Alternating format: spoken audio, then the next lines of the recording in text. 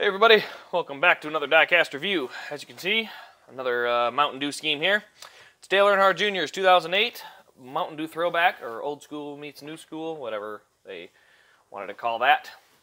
Not really sure any other details besides that. I've had this car in the past. I actually had it way back in the day. I got it really cheap, and then I had to go to college, so a bunch of them got sold off. But I managed to find it again for 20 bucks, so pretty good. Yeah, that's why. 42,000. They made a ton of these. An absolute ton. Oh, yeah, box. Yeah. Render of 2 cars. Old school, new school. Dale Jr. That's about it. So, on to the diecast. There we go.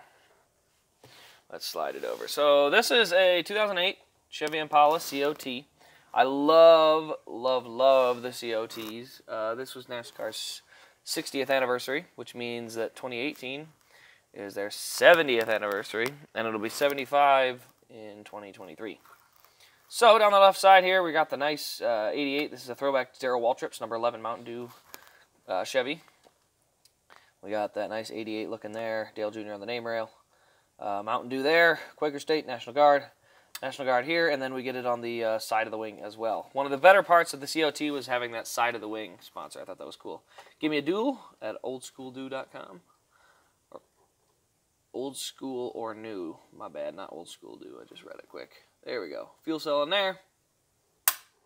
Yeah, nice tight hinges. That's good. Down the right side, Mountain Dew, National Guard, number 88 there. Numbers leaning forward. Sprint Cup Series there, all that fun stuff. Over to the front, I loved, the thing about the COT2 was you had the splitter with the spokes, individual little details there. You had a whole bunch of little details just all around the car, really. Little fiber on there. Get off of there. Under the hood, that'll be the next one. So the hood doesn't sit perfectly flush. It's pretty darn close, though. So there's our engine detail, good engine detail, especially compared to what we're at now. I think I'm going to try and do a video where I actually do an engine swap from an 06 to a 2013 or something. I've got a couple donor chassis that I'm going to play with. So hopefully we can see what we can do, but maybe I can find a way to make some good detail out of our new chassis yet. But either way, we'll figure it out. That's under the hood there. We got our window net, cab detail. We got the steering wheel inside. Roof flaps opening right there. Radio up there in the front right of the car.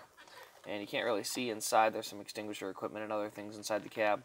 Yeah, one of these days I'll take all these type of cars apart and we can look inside the chassis and everything and look at the internal detail. But otherwise you just assume it's all the same as every other car from the generation. But yeah, it's a really neat car. I mean, it goes great with the Gordon Pepsi throwback, the Challenger one.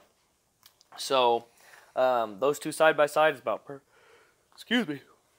Those two side by side is just about perfect. And again, for 20 bucks, it's hard to argue. You know, 10 bucks of that is shipping. So this is only about a $12 car according to whoever I bought it from. So yeah, not gonna turn that deal down. But yeah, I mean, it works great in my Mountain Dew collection. I'm a huge fan of Mountain Dew. I mean, like, not of Mountain Dew racing or just Mountain Dew. I drink a ton of it. I love that stuff. It's a really nice, I don't know, it's my favorite drink. So I'm going to have a whole Mountain Dew shelf or display cabinet I'm going to try and put together. Hopefully it'll have Dale Jr., Casey Kane, Chase Elliott. There's a Brian Vickers Mountain Dew one I want to get. I'm not going to go too far as throwbacks. I'm going to do 2004 on up, maybe 2002 for the Mayfield and Atwood stuff, but I'm not going to go all the way back. Mostly because I wasn't alive. I didn't, you know, I don't really care for cars that I don't know existed or that I never saw a race or anything. Just because I never, you know, it's not a big deal to me. I mean, there's the Dodge Chargers I like because I like Dodge Chargers. But outside of those, I got a bunch of Earnhardts and other ones that are probably not going to stay in the collection just because of, you know, I wasn't alive to see them run, so it's not.